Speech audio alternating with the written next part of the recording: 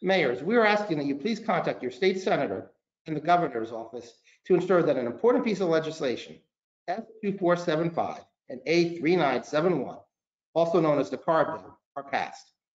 We are hopeful that by working together, this grassroots effort will give local governments much needed financial tools during the COVID-19 pandemic and its aftermath. I'm Mike Serra, Assistant Executive Director of the New Jersey State League of Municipalities.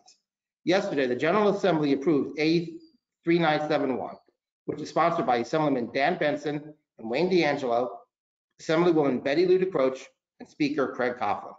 Our thanks to all the sponsors. A3971, the CARB bill, would authorize the issuance of coronavirus relief bonds by municipalities and counties. It permits municipalities to issue bonds for the loss of revenue and unanticipated expense directly attributable to the COVID-19 pandemic and its aftermath. Since mid-March, more than 1 million New Jersey residents have filed unemployment claims.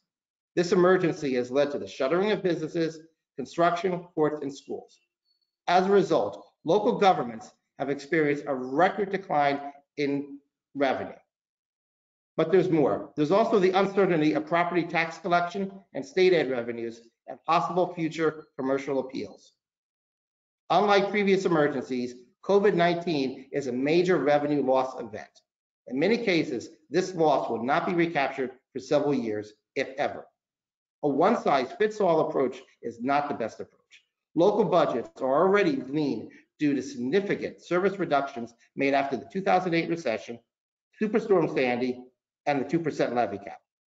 Municipalities will need flexibility and options to address the long-term financial problems. Without legislation addressing the revenue shortfall, local governments throughout the state will be required to take extreme measures to gut local government and eliminate critical public services, such as cutbacks in senior and recreational programs, employee furloughs, and elimination of community events. Depleting surplus and reserves will have disastrous long-term financial consequences that will lead to higher property taxes and less services. Now we turn our attention to the state Senate, where the companion, S2475, is sponsored by Senators Troy Singleton and Vin Kapal. We need your help to work with them to get this to the finish line. Please contact your state senator and the governor's office and urge him to swiftly pass and sign S2475 and A3971.